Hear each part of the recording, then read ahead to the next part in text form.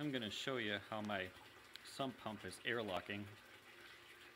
You can see that stream of water coming in, pretty heavy stream, and it's churning so much at the bottom that it's trapping a bunch of air bubbles in the water and pushing them underneath the pump.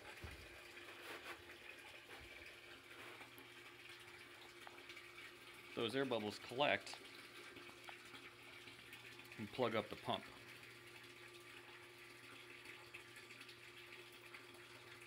The pump is actually running right now, but it's not moving very much water.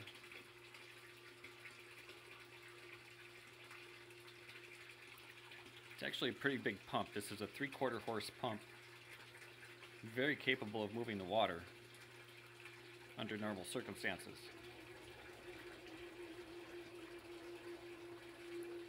And you hear that strange vibration that just happened. That happens every time it cycles.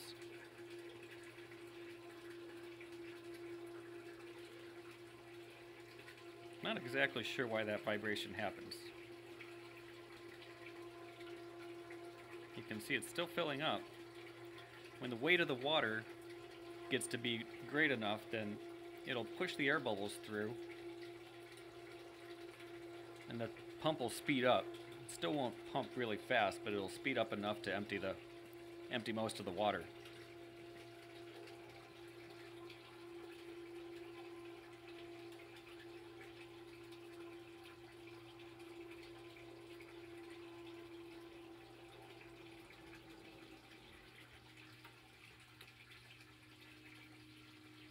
If you can hear the pump, then you'll hear that the pitch of the sound has just dropped.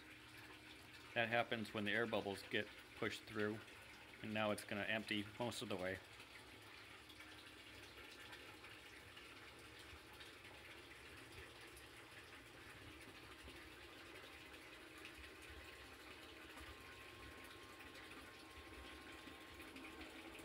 As it gets emptier, it starts churning more, and the air bubbles hit the bottom and come up under the pump, plug it up again, and the cycle repeats forever. The pump never shuts off, which I imagine is not very good for the pump.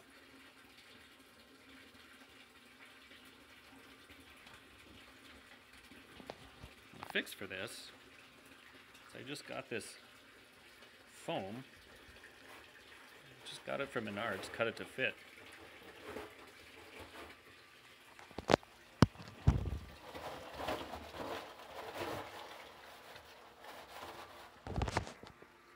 Put that foam in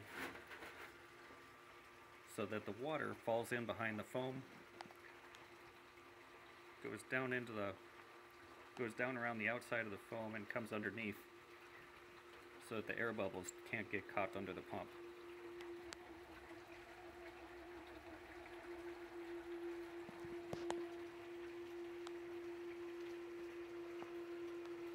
I'm going to turn the pump off for a minute. That'll let the air bubbles go out.